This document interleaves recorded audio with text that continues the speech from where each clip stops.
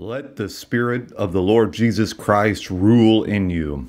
You will find the peace of God that passes all understanding. You will find the excellence of the King ruling in you. Judgment, righteousness.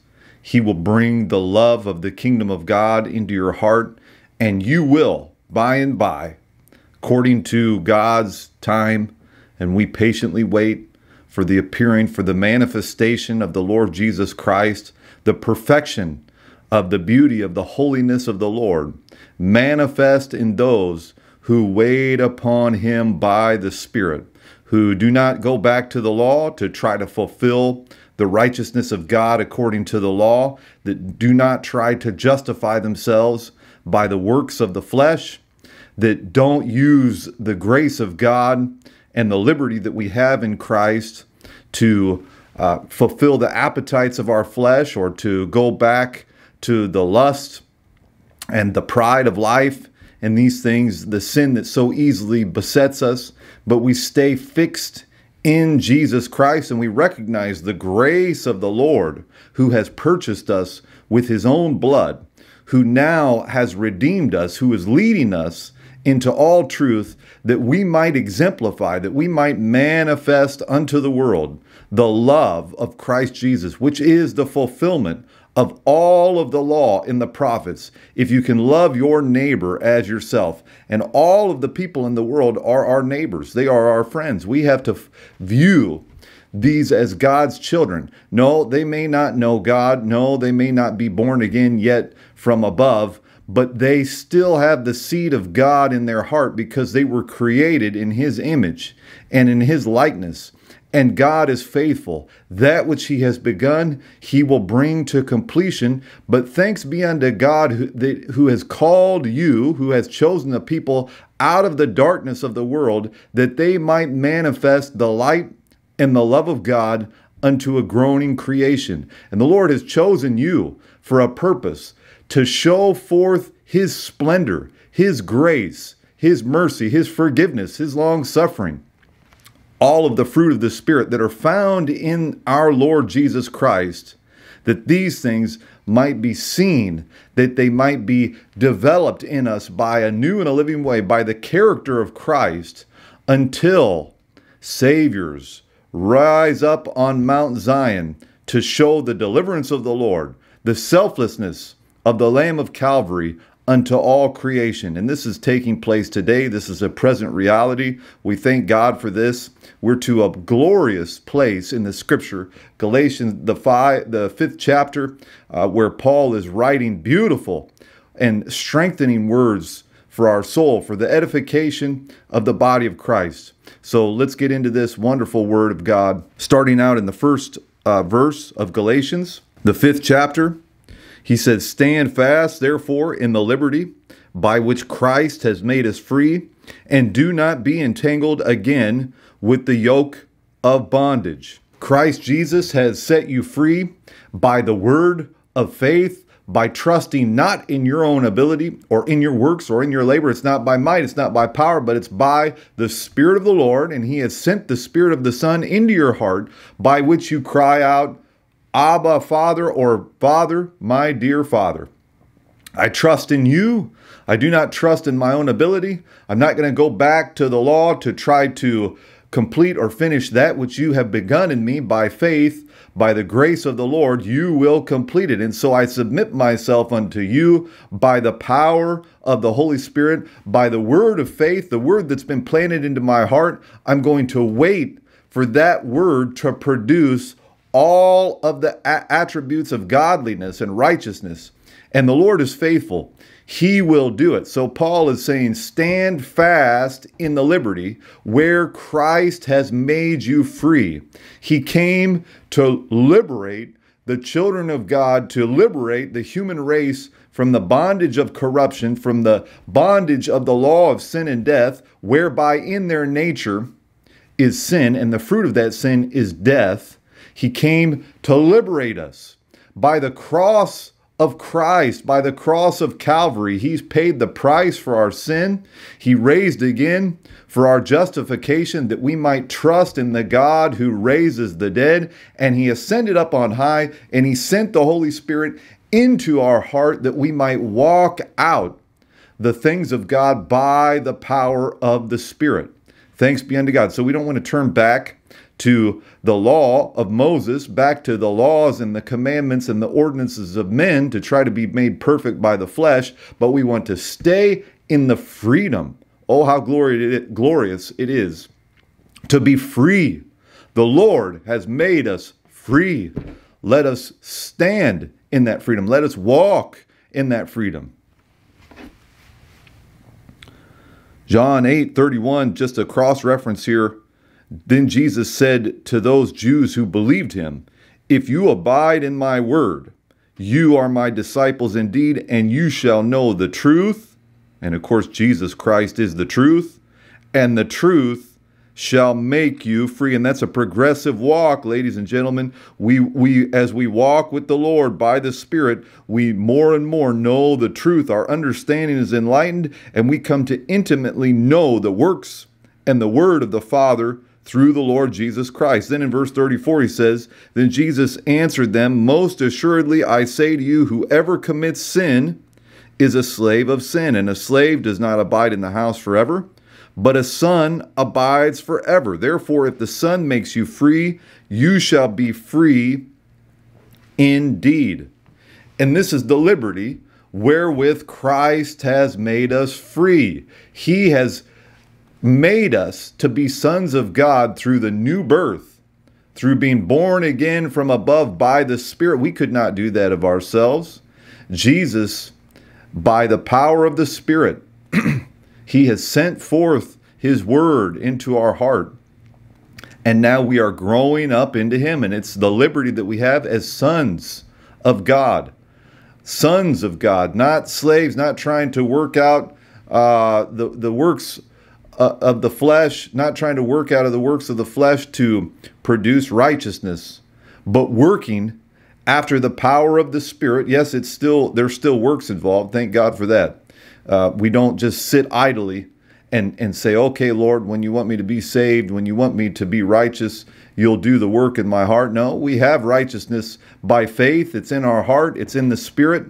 It's in the spirit man. It's in the inner man. We have the righteousness of Christ now, today, but that righteousness is now growing up in us and covering us and filling us to overflowing and even swallowing up the death in our body. This is a progressive work, but we stay in the Spirit of the Lord, trusting in the Word of God, working, yes, actively by faith as he leads us and guides us, but not in our own strength, and certainly not going back to the works of the law. Back to Galatians, second verse there in chapter 5. "Indeed, I, Paul, say to you that if you become circumcised, Christ will profit you nothing. And I testify again to every man who becomes circumcised that he is a debtor to keep the whole law. You have become estranged from Christ. You who attempt to be justified by law, you have fallen from grace. For we through the Spirit eagerly wait for the hope of righteousness by faith." Well, folks, let's be clear here. Paul is not speaking to our generation in which circumcision for young boys, newborn babies that are born, is not, they're not doing that at the hospital, or people aren't having their children circumcised for the sake of following the commandments of Moses or the law of Israel, okay, or the law of God. They're doing this for purposes of cleanliness and for hygiene's sake and all these things that have to do with what they've proven that there's a benefit there, and this is scientifically proven, so forth and so on. And still, it is a choice of the parents, and then eventually it'll be a choice of the man as he grows. If he wasn't circumcised as a baby, he can always get circumcised. Okay, but it has nothing to do with keeping the law of God. And when Paul says, if you're circumcised and you've fallen from grace, he's not talking about circumcision that has to do with hygiene or, you know, the culture that we live in over in America and so forth. All right, he's talking about if you try to fulfill the law of God by being circumcised. And he wasn't talking to babies. How could a baby make a decision whether or not they want to be circumcised? In our day and age, over in the Western world, they circumcise infants. There's no question for the child about it. It's a decision that's made by the doctors or by the parents. Okay, he's talking to grown men. And he's saying to people that weren't circumcised as children on the 8th day according to the law, because these were Gentiles, he's saying, if you go now and are circumcised for the purpose of trying to fulfill the covenant of Moses, the righteousness that comes by the law, then you're falling from grace, because you're not trusting the Lord to do it in you. You're taking the initiative to say, I'm going to be righteous. I'm going to be justified by the works of the law. And he has been building on this, and he continues to build on the fact that you're trying to do what only the Spirit can do. And it's already been proven by the law. You cannot be justified by your flesh. Your flesh is fallen.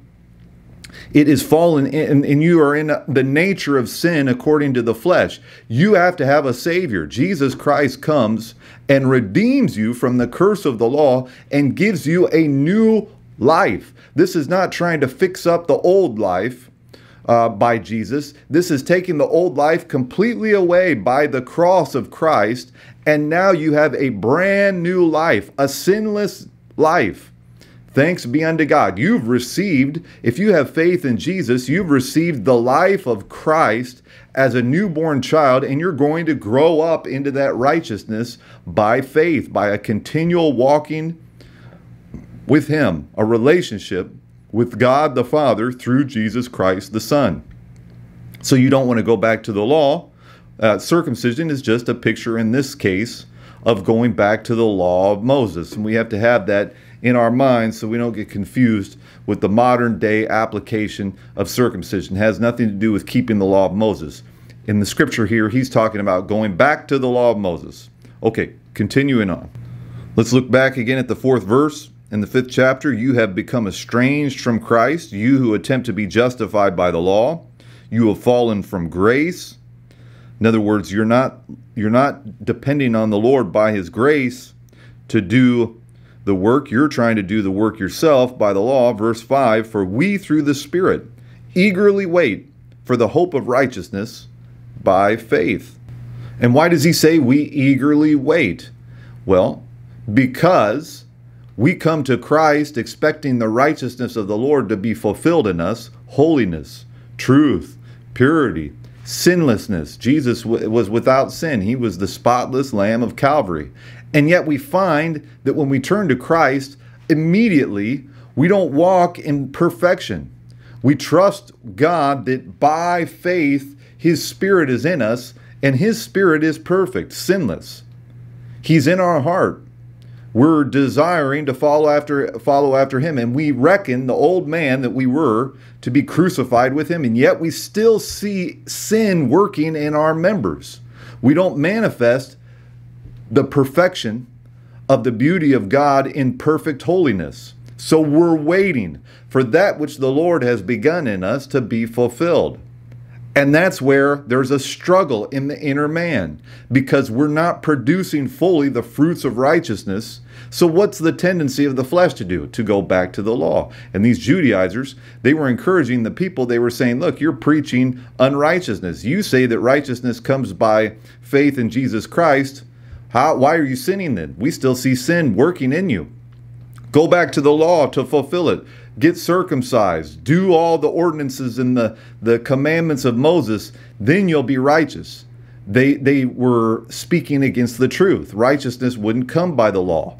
They had to wait on the righteousness that comes by faith in Jesus Christ. And even though we don't immediately see perfection in us, we wait for the Lord to appear in us. Praise be unto God. And this is where patience is worked out in us. Patience, and we go through trials, we go through tribulation. All of this is working for us, a great work of God in the inner man that will swallow up death in victory by and by. Thanks be unto God. Now to Romans 8:22, just as a cross reference. For we know that the whole creation groans and labors with birth pains together until now. Not only that, but we also who have the first fruits of the Spirit, even we ourselves groan within ourselves, eagerly waiting for the adoption, the redemption of our body. For we were saved in this hope. But hope that is seen is not hope. For why does one still hope for what he sees? But if we hope for what we do not see, we eagerly wait for it with perseverance. So in a nutshell, again, Paul writing to the Romans speaks of we have hope in the redemption of our body, in this corruptible putting fully on incorruption, in this mortal body fully putting on immortality. And we are preaching that the kingdom of God has come to the earth through the King, who now is in the saints of God that have been called out of the world, that have the first fruits of the Spirit. It's the King that now is ruling in our hearts. And yet we don't see our body perfected. In other words, the body is still going to the grave. Many people for 2,000 years have been walking with the Lord, and yet they died in the body. We are waiting for the redemption of our bodies, and we trust in the living God who raises the dead and who will conform us fully unto the Son, even in body, spirit, soul, and finally body, that we are being changed and transformed into His image. And it's by the working of the Son of God. And we don't yet see all these things done. We see them done in Jesus. Praise God. He has a new body. He has put on fully immortality. Thanks be unto God. He did die once, but He can't die any longer. He's in a perfect, incorruptible, immortal body. And we're looking to be transformed into His same image by the glory, by the appearing of the Lord Jesus Christ in our hearts. Thanks be unto God. And we have to wait for it. And we press with the perseverance of the Lord by the Spirit. Back to Galatians chapter 5, verse 6. For in Christ Jesus neither circumcision nor uncircumcision avails anything, but faith working through love. That's a powerful verse. Faith working through love is what God uses. Verse 7, you ran well. Who hindered you from obeying the truth? This persuasion does not come from him who calls you. A little leaven leavens the whole lump. I have confidence in you in the Lord, that you will that you will have no other mind. But he who troubles you shall bear his judgment, whoever he is.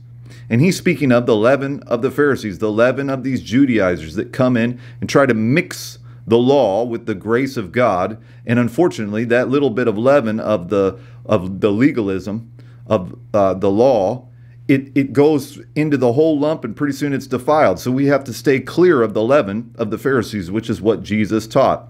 Don't give yourself over to their teaching, and don't give yourself over to their doctrine. Stay in the liberty of Christ. Verse 11, and I, brethren, if I still preach circumcision, why do I suffer persecution? Then the offense of the cross is ceased. I could wish that those who trouble you would even cut themselves off. For you, brethren, have been called to liberty. Only do not use liberty as an opportunity for the flesh, but through love serve one another. For all the law is fulfilled in one word, even in this, you shall love your neighbor as yourself. But if you bite and devour one another, beware, lest you be consumed by one another. Folks, this is still a temptation. We know the devices of Satan, the devices of the enemy. He's a tempter. He's a deceiver. And it is through the spirit of deception that people are led back to the works of the law. And that's where condemnation comes. That's where pride comes. Everything is thrown out of balance when one who has begun in Christ, which is what he was speaking to the Galatians, you ran well. Who hindered you? Who came in and started to preach this mixture of the flesh and the spirit, of trying to accomplish the things of God through your own strength according to the law? Wash yourself clean of that thinking and stay in Christ. Does it require patience? Yes, it does. Does it require perseverance? Does it require hope, faith, and most of all, love? Love casts out, perfect love casts out all fear. It's the love of God that causes us to wait on the promise of the Lord, to be immovable. Upon the rock of our faith, we wait upon the Lord Jesus Christ. And it's an active faith. It doesn't mean that we don't do anything. We continue to walk with the Lord and we're led by Him, by the Spirit. But whatever comes, whatever happens, we stay in the things of the Spirit, in the promises of God, and we trust in His Word that that which He has begun in us, He will bring it to completion. We cast all our cares upon Him. We don't pick up the burdens of the law and try to carry them. We bring them to Jesus and we say, we're incapable of fulfilling this, Lord, and He fulfills it in us. And it doesn't mean that we don't work. He does the work and we work in Him. Praise God. So there's a fulfillment of all these things. He's fulfilled all the law. How did He do it? The love of God fulfills all of the law and the prophets. Everything is fulfilled by that love. So thanks be unto God. He's in us now to fulfill His commandments, to do the work of the Father. And this is the meat. This is the work of the Son, to do everything that the Father is doing in present time, in real time. Praise the Lord. And that, of course, is what He said. This is kind of the centerpiece of this particular part of the Scripture. For all the law is fulfilled in one word. That's verse 14. Even in this, you shall love your neighbor as yourself. All the law is fulfilled in that. Continuing on, verse 16, I say then, walk in the Spirit, and you shall not fulfill the lust of the flesh. For the flesh lusts against the Spirit, and the Spirit against the flesh. And these are contrary to one another, so that you do not do the things that you wish. But if you are led by the Spirit, you are not under the law. And the Spirit of Christ is in us of a truth. Stay founded in the promises of God. Stay founded in prayer and supplication, in leaning heavily upon the Lord. Are we going to come up against obstacles, tribulation? Are we going to find the weakness of our flesh still working in us? Absolutely. The Spirit is willing, Jesus said, but the flesh is weak. Cast your cares upon the Lord. It's the Spirit of the Lord that strengthens us and causes us to continue to walk in the purposes and the plan of the Lord in our daily lives, through the mundane things, where we seem like there seems to be a wrestling match between ourselves and sometimes the Spirit of God, because the Lord is leading us at times through difficult circumstances. And if we lean on our flesh to try to accomplish what only the Spirit can do, we delay the productivity of these things. If we yield our members to the Spirit and walk in Him, and it's a mystery, but the Lord makes us capable, makes us able through Jesus. This is why we keep our eyes upon the lover of our soul, and He makes us able to do all things. Thanks be unto the Lord Jesus Christ. We have the victory in Him. We have the liberty in Him. And His love has made us free. Stand in that liberty, beloved. And we will see you again soon. Amen.